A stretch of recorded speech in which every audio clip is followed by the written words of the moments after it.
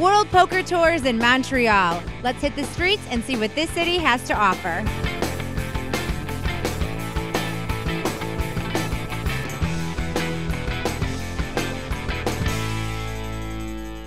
Rumor has it Ben Keith has some of the best poutine in Montreal.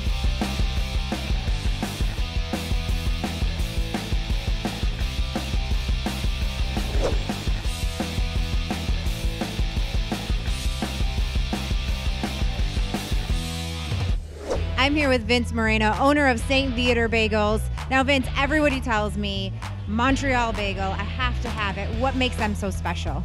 Well, what you see is what you get. We make every single bagel by hand, 24 hours a day, 7 days a week, 365 days a year.